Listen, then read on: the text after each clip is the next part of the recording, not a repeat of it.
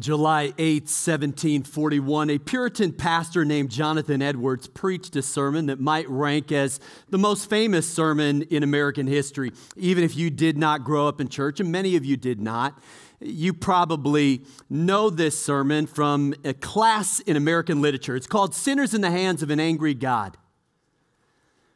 And I take issue with the title. And I take issue with the tone. And I take issue with the tact.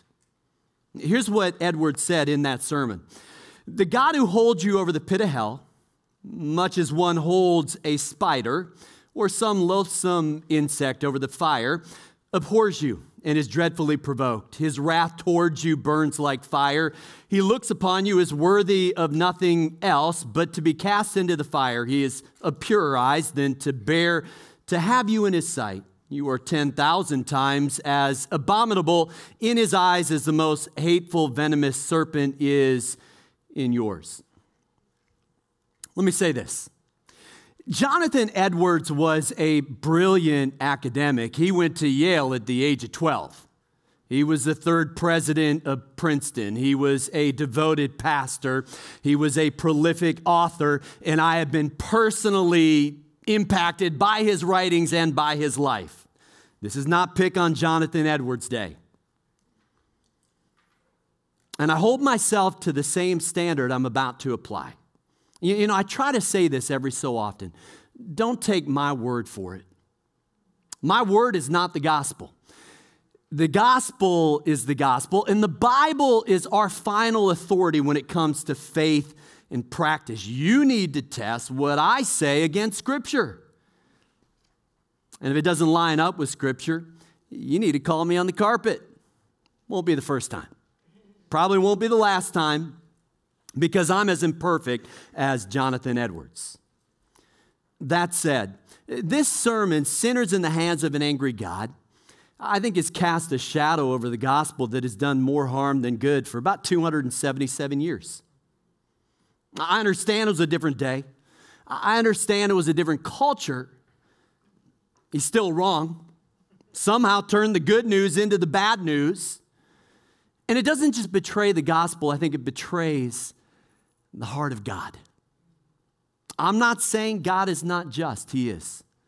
I'm not saying God is not holy. He is. But the Bible does not say God is angry. The Bible says God is love. Does he get angry? Yeah. Can I tell you what he gets angry at? It's not you. Here it is. Proverbs says these 6 things the Lord hates. Yes, 7 are an abomination to him. A proud look, a lying tongue, hands that shed innocent blood, a heart that devises wicked plans, feet that are swift in running to evil, a false witness who speaks lies, and one who sows discord among brethren. Why does God hate those things? Because they hurt us. And he loves us. Listen, God hates evil. God hates injustice. God hates hypocrisy. Loves you.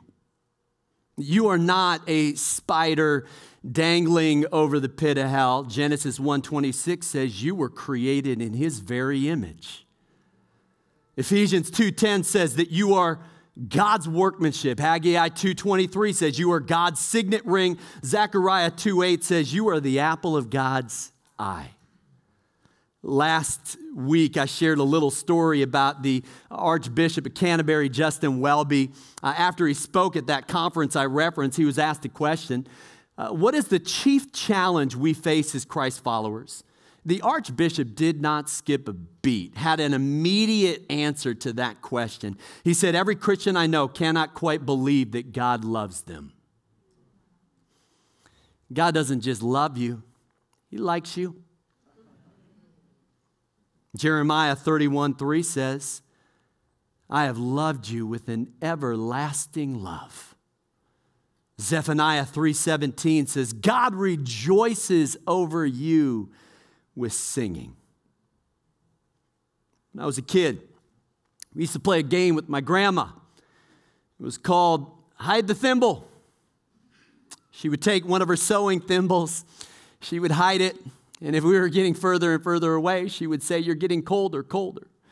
If we were getting closer and closer to that thimble, she would say, "You're getting warmer, warmer." And of course, right when we were about to find that thimble, my grandma would say, "You're getting hotter, hotter." This is what children did before video games. We played hide the thimble, and it was awesome. If your God is angry, you're getting colder, colder. If your God is loving, you're getting warmer, warmer. This weekend, we begin a series, God in the Hands of Angry People. And I want to go all the way back to the beginning. Genesis chapter 1, verse 27. It says this: "So God created mankind in his own image. In the image of God, he created them, male and female, he created them. Then God blessed them." In the beginning, God created us in his image. We have been creating God in our image ever since. There's a word for this. It's anthropomorphism. And it's this idea of projecting human characteristics on God. And we do it in 100 different ways. And what you end up with is a distorted view of God that looks an awful lot like, us. And in the words of A.W. Tozer, we get a God who can never surprise us, never astonish us, never overwhelm us, never transcend us. Why? Because he's the God we've created in our image. He's a figment of our imagination. That's the God that over the next 6 weeks we'd like to dismantle. And we'd like to try to rediscover the God of the Bible. And I have a feeling that God might surprise some of us. Now, A.W. Tozer said, what comes to mind when you think about God is the most important thing about you. I think that's true. And I think it's why this series is so important. A few months ago, I read a book by Michael Lewis titled The Undoing Project. It profiles an Israeli-American psychologist that many of you will recognize, Daniel Kahneman. Kahneman won the 2002 Nobel Prize in Economic Sciences for his work, groundbreaking work in behavioral economics, which I'm fascinated by. I had read some of what Kahneman had written, and so I thought I want to hear a little bit of his backstory. And so I read that little book, and what I'm about to share with you is such a thin slice of Kahneman's life. But it caught my attention, and I think he would say it was a defining moment. Let me quote from the book. At the age of 13, Danny made his final decision about God. Now, before I tell you what that final decision was, I want to make an observation.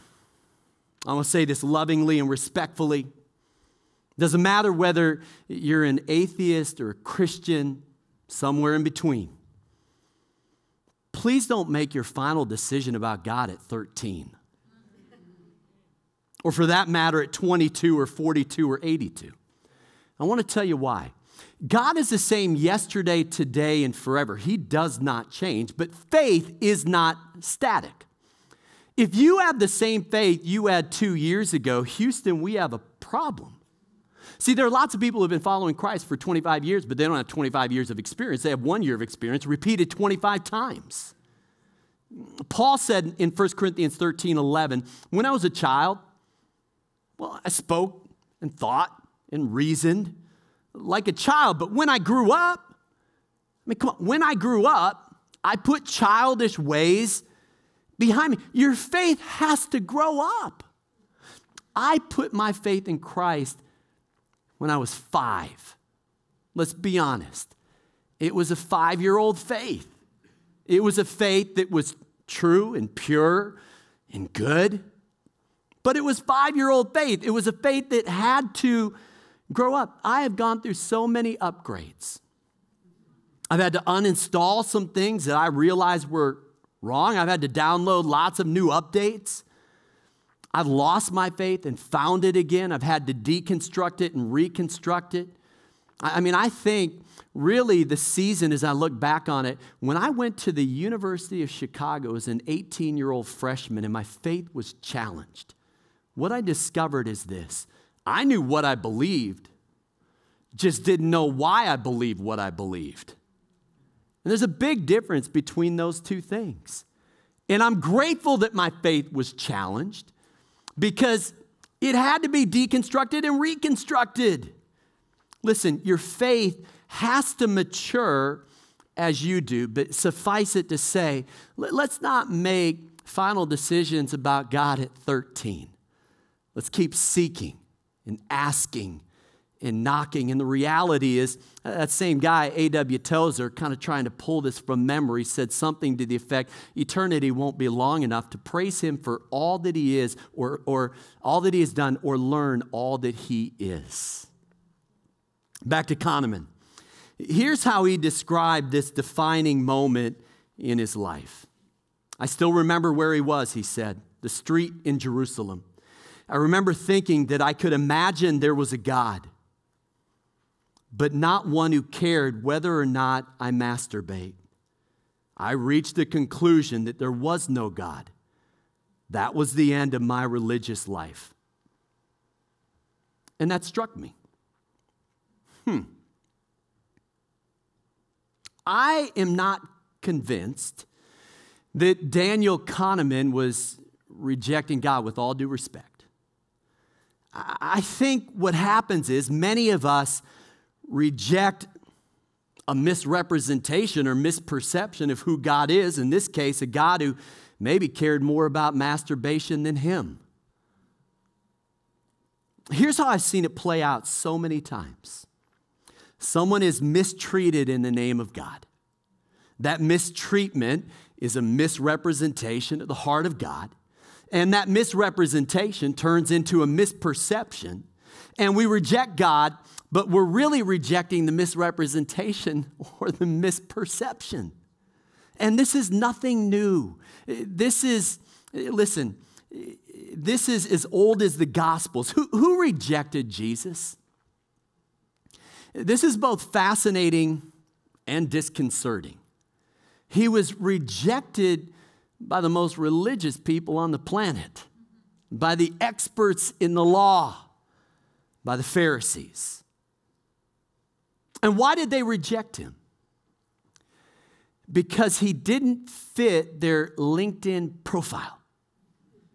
Because he didn't check all of their theological boxes.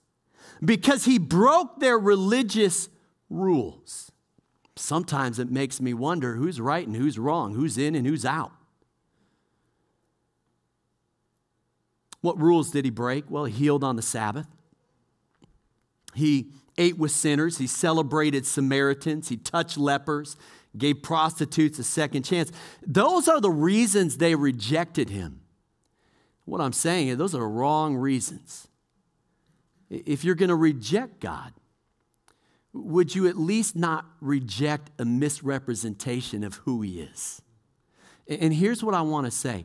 I think if you really discover who God is, his heart towards you, you're going to want to spend eternity with him. And he wants to spend eternity with you. Let me zoom out a little bit. 2 weeks ago, our campus pastor in Gainesville, Pastor Rob and Nicole, gave birth to a beautiful little baby girl, Laura Gertrude Schmidgall. We call her Trudy. And it's amazing looking in newborn eyes. We met her when she was just a few hours old, and a little picture of Laura and Trudy. And you got to wonder with a little baby, what's going through their mind, right? Like, and I don't think much at that point. But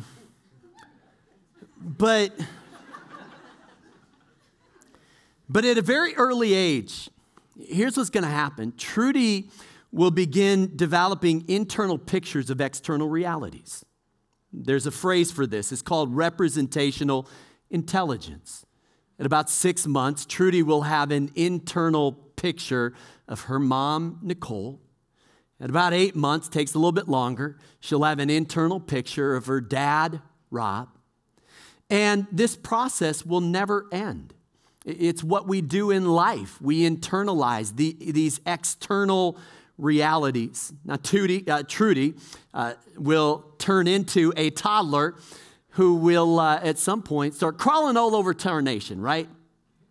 And you got to put up baby gates and socket covers because babies instinctively know the location of all fragile objects on low shelves and sharp corners and electrical outlets. Why? Because she'll have an internal map that she's internalized from her external reality. What I'm getting at is this. The process of internalizing external reality never stops. We internalize everything, and that includes God. What were those first impressions that you had? And were they right or were they wrong? Over time, we have all these pictures. You know, sometimes it's someone we trust who hurts us. It might be a difficult circumstance. It might be an unanswered prayer. It might be a really well-meaning Sunday school teacher whose flannel graph really doesn't really match the exact picture of who Jesus is. Could be a pastor who said something that wasn't true.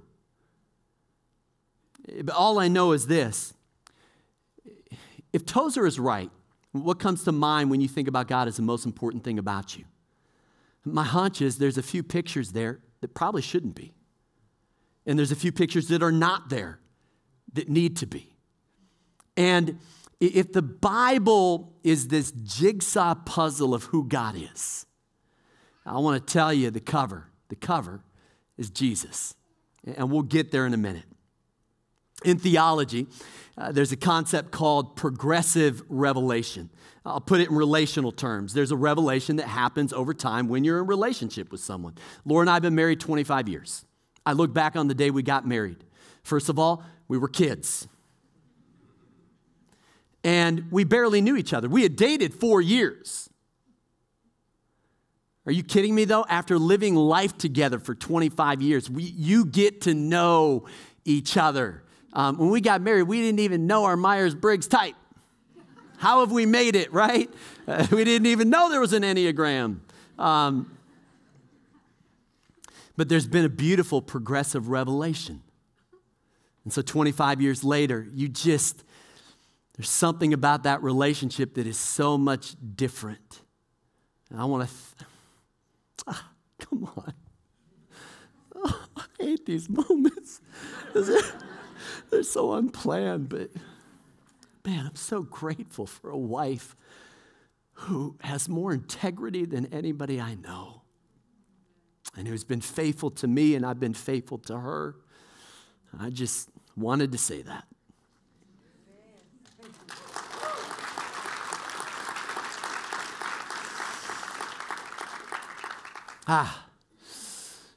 Progressive revelation is this idea that God reveals more of his character over time. Now again, God is the same yesterday, today, and forever. It's not that God is changing. The Bible is inspired from beginning to end. But the later books contain a fuller revelation of who God is than the earlier books. It's progressive revelation. Listen, the oldest book in the Bible, arguably, is the book of Job, predates the Pentateuch, probably, and dates back to about 1500 BC.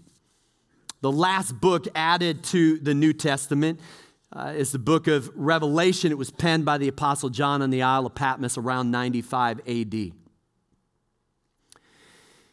So what you have is a book written on 3 different continents, 3 different languages, over 1,600 years. The authors include kings and prophets and farmers and fishermen.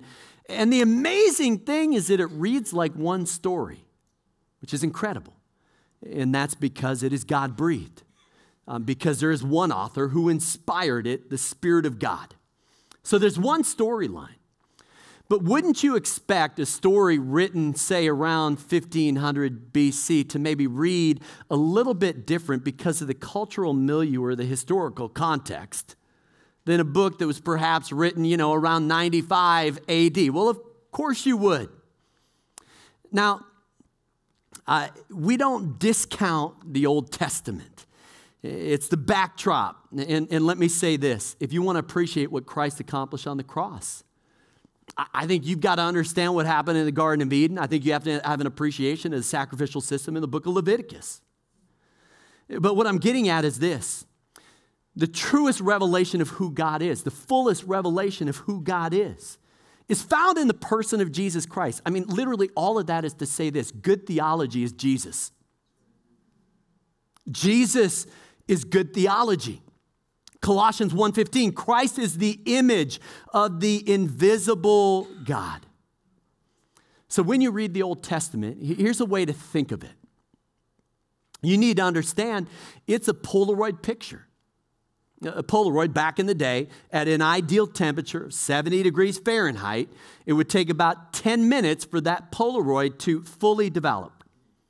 The Old Testament is a Polaroid picture. And let's be honest, it's fuzzy in places. And it took thousands of years for that full picture to develop. But when it's fully developed, I'm telling you, the fulfillment of the law, the fulfillment of the prophets, the fulfillment of the promises is in the person of Jesus Christ. There's a basic principle in hermeneutics, the science of interpreting Scripture. You've got to let the Bible interpret the Bible. In other words, when you juxtapose text with text, and you've got to pay attention to context or you get pretext. But the idea is that you've got to let verses that, shall we say, are a little bit more developed help interpret verses that are less developed. We read the Bible forward, but we interpret the Bible backwards through the person of Jesus. Why? Because John 1 tells us He is the Word. Jesus is the fulfillment. He's the Word made flesh. He is Emmanuel, God with us, Son of God, Son of Man. Romans 5 says this, very rarely will anyone die for a righteous man, though for a good man, someone might possibly dare to die. But God reveals His love for us in this, that while we were still sinners, Christ died for us. There's a God who loves us when we least expect it and least deserve it. And His name is Jesus. Now let me try to bring this down to earth. And we've got 6 weeks on this journey, so stick with us. This past week marked the 50th anniversary of the assassination of Dr. Martin Luther King Jr. The night before he was gunned down, he preached an incredibly prophetic sermon titled, I've Been to the Mountaintop. If you haven't read it, you need to. With all due respect, I think it comes much closer to capturing the heart of God than sinners in the hands of an angry God. Dr. King that night reflected on the fight for civil rights. He was in Memphis, Tennessee, but he was reminiscing about the battle that they had fought in Birmingham, Alabama. For 2 decades, Bull Connor served as Commissioner of Public Safety in Birmingham. He didn't just oppose the civil rights movement. He became the symbol of institutional racism. It was Bull Connor who unleashed the attack dogs, ordered the use of fire hoses, and when the Freedom Riders were brutally beaten by the KKK, Bull Connor withheld police protection.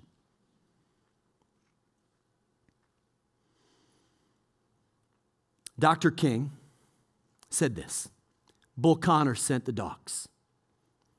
Bull Connor turned on the fire hoses, but Bull Connor didn't know history. He said there's a certain kind of fire that no water can put out. He said there was a power that Bull Connor couldn't adjust to. And so we ended up transforming Bull into a steer. And we won our struggle in Birmingham. How did they do it? Dr. King said, we didn't need bricks and bottles.